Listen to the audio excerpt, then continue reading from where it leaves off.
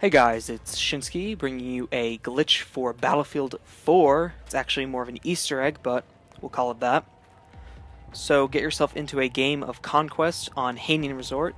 You're going to want to find a flying vehicle. I chose a helicopter in this case.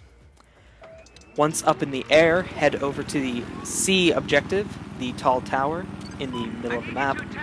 This is the one that falls later in the game.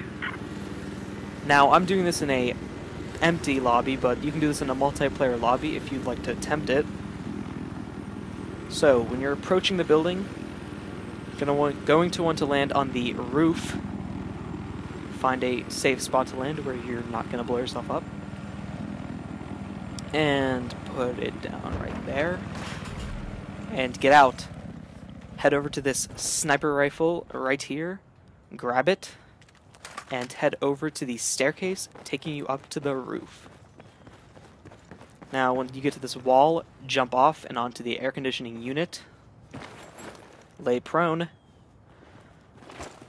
Successfully put your bipod out. And there we go. And aim down the sights till you see the ship. Right there, you see that square right there? Shoot it. And it may take 1 or 2 tries to get the lining of it right. But when you finally hit it, you're going to hear a explosion, and there you go.